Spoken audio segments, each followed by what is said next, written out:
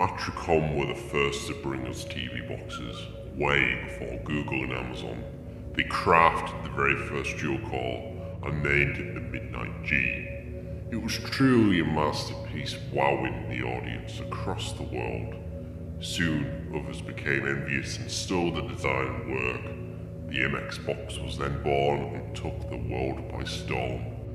With a long and healthy life, the MX box began to die. No more development, no more effort. We laid the MX to rest. But can we resurrect this box? We know we can't have Android, but maybe we can have Libre. Let's resurrect this box and show you that this box is still alive. It's alive! It's alive!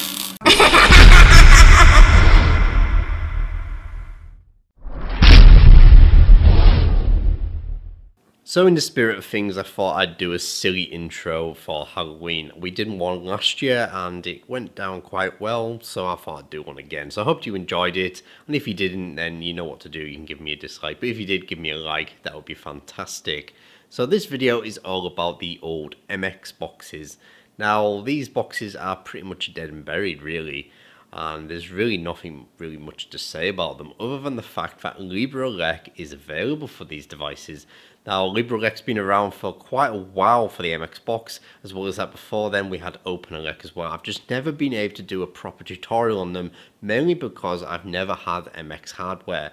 So the old Amlogic dual-core processors inside these, so that actually predates the MXQ S805, can you believe it? So yes, very old devices. So without further ado, let's begin and let's show you guys how to install LibreELEC onto your MX box. So we're going to need a couple of things for this installation. Obviously we're going to need our MX box, and this will be working on a number of different MX boxes with the Amlogic dual-core processor inside of it. As well as that, we need a pointy thing, like you can see that white thing just there.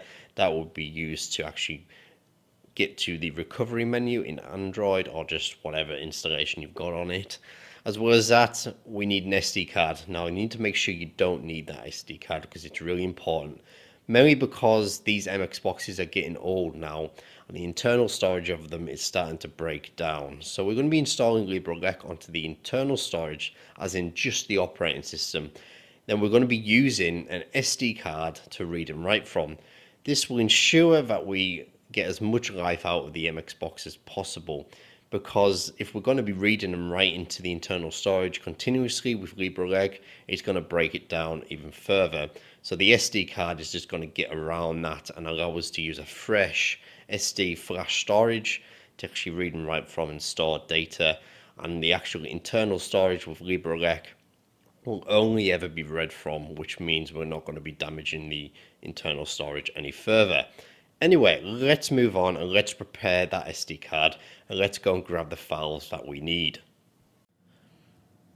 Okay, so let's go and grab some files. So you need to go to LibreELEC.tv and go to the download page. I need to go down just a little bit and then you'll see this drop down menu just here. Now find the one that says generic Amlogic HTPC. Click onto there, and then just below there you'll see this link, the index post in the Amlogic section of the forum. So we'll click on there. And then for a lot of you that maybe have MXQ boxes, other TV boxes as well, this might be familiar because it's where we can download lots of different versions of LibreELEC for Amlogic boxes. But what we do need to do is we need to go to the bottom. So to the Amlogic 8726MX version. And then we need to click on the community builds from this developer just here. Let's click onto there. So the first thing we need to download is we need to download a image file, and it's a really small image file, and basically what it's going to do, it's going to prepare our SD card to be used as external storage for our data, like I was saying before. So it just says here, storage, and underneath here it says storage.image.gz. You need to download that one. I've already downloaded it, and it's on my desktop ready to go. Next thing we need to do is we need to also install Win32 Disk Imager. If you've been around the MXQ project for any length of time, the chances are you've already got it. You could use a LibreELEC USB SD creator if you wanted to. You can download that, or Win32 Disk Imager. Again, I'm going to leave all these links in the description, and you can pick and choose which one you want to use. Now the next thing we need to download is we need to download this zip file just here. So LibreELEC, Amlogic, MX2 to ARM 8.0.2 zip file. We don't need the tar file because that's to update, and it's not going to be something I'm going to cover in this tutorial. If you want to know how to update your existing installation, maybe OpenELEC or whatever, on your MX box, then you can check out some other videos, or you can bug me and I can do a tutorial on that. But we've covered it many different times before. Just check out our LibreELEC videos for like MXQ boxes, etc. But if you really do want me to do one, I'll do one. So what we need to do is we need to download the zip file, the latest version. You can download these ones if you want to. Just depends which version of LibreELEC you want to run. So this is the latest version available at the moment, so I'm going to download that. I've already got it downloaded, so we can go to the desktop. So I've got all my files here. So what I've done is, for the actual LibreELEC file system, I've created my own folder, mainly because I need to unzip this now. So what I'm going to do is I'm going to unzip this .zip file. So I'm just going to extract it. I'm going to use 7-zip to do that. So just extract here, and it's just going to extract all the files out of that zip file, and then it gives me this. So what we need to do, we need to transfer all this onto a USB stick. Now I've already done this, my USB stick's all ready to go. So transfer all these files onto a USB stick. You actually don't need this one just here, just transfer the recovery, this one, and the DTB as well. Once you've done that, get it onto a USB stick, and that's that ready to go. So the next thing we need to do is we need to go over to this storage.image.gz. Now we need to unzip this as well. I've already done that, and we've got this file that says img storage. Now here's a good time, plug in your SD card into your computer and then load up the program that you've chosen to actually write your image file onto. So like I've said before, you could have used LibreELEC, USB Creator, or whatever. I'm going to be using Win32 Disk Imager. So let's load up that. And there we go. So choose your device. So mine's on device H. That's my SD card just there, device H. And then I'm going to choose my image file. Go to my desktop. I'm going to find it. It's just here. Click open and then click write, and then confirm that.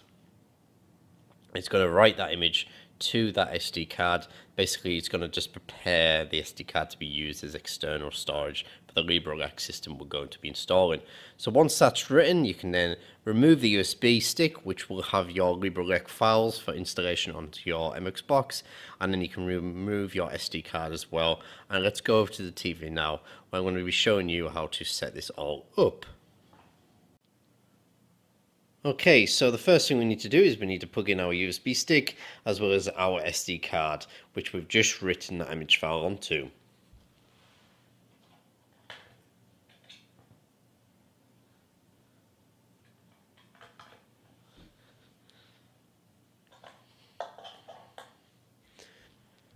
Now let's plug it in, but first thing we need to do before we plug it in, we need to hold in the reset button, which is just in the AV port.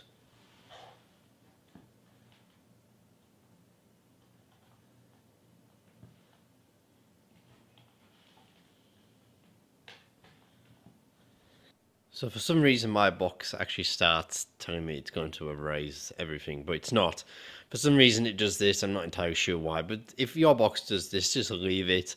I think it's just erasing the internal storage or the internal data partition or something like that.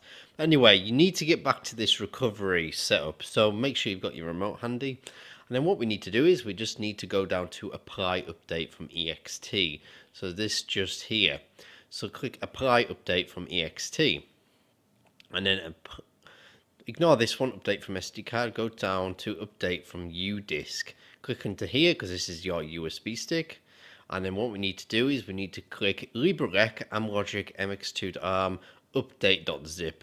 That's the actual zip file that we downloaded, and then we unzipped it and we got all those different files. And then this is the one we need to click on. So we need to click on this and then allow it to do its installation. Now it doesn't take long, it takes a little bit of time, maybe 5 minutes or so. As you can see, it's starting to install the system update. But once that's done, that's pretty much it. So I'm going to leave this running now and I'll come back when it's finished. Okay, so mine's totally finished now, and it says install from new disk complete. Now we can just press Reboot System now. So just let it do its checks, its partition resized, and sometimes it gets stuck on this screen. Mine's got stuck a couple of times. I've just left it a couple of minutes and plugged the box back in, and it's just went straight to LibreELEC and everything's been fine. But yeah, this resizing storage part, I'm having issues with it, but not really an issue when it just works anyway. You just plug the box in and out again. So once that's done, you'll get to the initial setup page, and I'll go to that just now. So yeah, just about to boot into LibreELEC. We are running KODI 17.3 Krypton. Not the latest version, but it's not a big deal. It's still a very good version for such an old TV box. So if you're a seasoned LibreELEC user, you can just go on and do what you want to do with the LibreELEC installation. But for you guys who may be not familiar with it, I'll just briefly go through the installation setup. I'm not going to go through KODI, I'm sure you know how to use that. But here is the welcome screen for LibreELEC. So let's just go through the menu just here. So we could just click next. And then we'll click next again. And then we can set up our Wi-Fi just here, using obviously your router. Log in using your password. I mean, if you click onto my router here, just click connect, and then we get this actual asking for your network password. I'll just click cancel on that. I don't need to do that.